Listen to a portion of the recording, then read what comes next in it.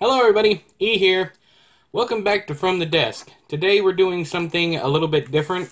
I have signature sheets here, and I'll give it that. The signature sheets for my next Thunderstorm books release. Everything is horrible now. I'm going to get into them, and we're going to sign them. I'm going to talk to you a little bit about the more boring aspects of this gig and the repetitive nature of the stuff that we do. So, one of the things that I highly recommend if you ever reach the point where you are signing things for people, whether it be book signings or whether it be signature sheets like this right here, that you go ahead and sit down and you write your own name, your signature, over and over and over and over again. With these, the actual copy number, I do not fill in myself. That's a tip-in for the, I think it's a tip-in, I'm not sure. But that is for the actual publisher to do. So, again, make sure your pen's writing. Okay. Let's see here. I'm going to go over that one. Okay. Now, not all of these will get used. I actually think the publisher goes through and picks out the best. There is definitely more than the 44 copies that it says.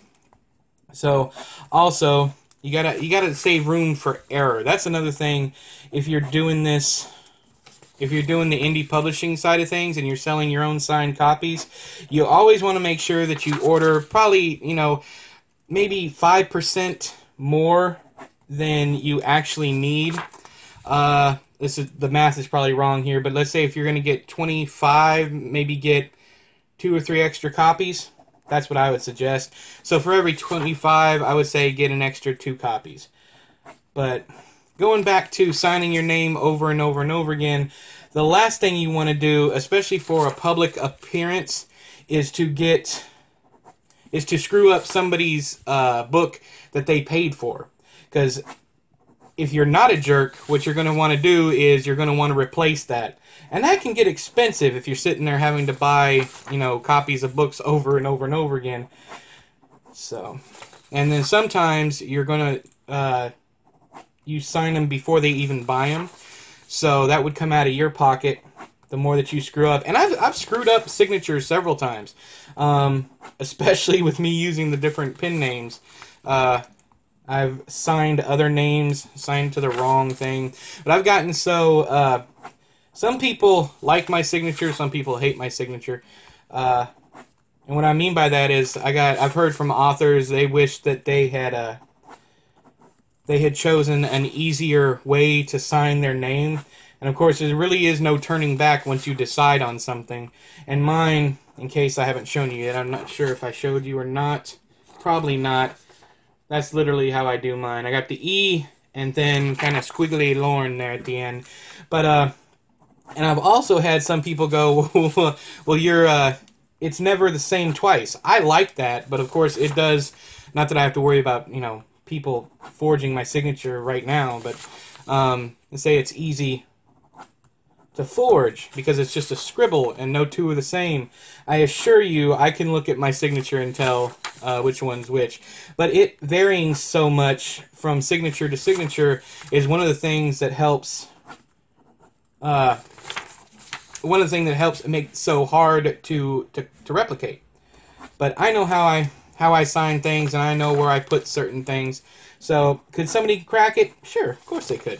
But anywho, another thing I wanted to bring up while we're doing this very odd From the Desk is the repetition of the process. You think that having to read the same thing over and over and over again to edit is bad? This signature deal, especially when you don't have the people to talk to at like a book signing, this can get really, really, really old. Luckily, there's only 44 copies. I'm not sure exactly how many they printed out, though. Probably anywhere from 50 to 60. But, like, right now, I have Shell. Oh, and the air conditioning. Luckily, I have Shell here to turn off the air conditioning. Say hi, Shell. Hello, hello. Yeah, I got her here to keep me company, but usually this is a one well it still is a one-man job. But I had to have her come out here and figure out this whole setup right here. Hello, other camera. But usually it's just sitting here signing your name over and over and over again. You guys tired of hearing me say over and over and over again? That's kind of the point here. So, but yeah, I like the artwork. Yeah, I like the artwork. It plays into the book really well too. But you know, I've never had talking about the numbers real quick. I've never signed anything that was a limited edition where the publisher actually wanted me to fill in the copy number. So, but if any of you get a copy of this book, I would love to hear from you.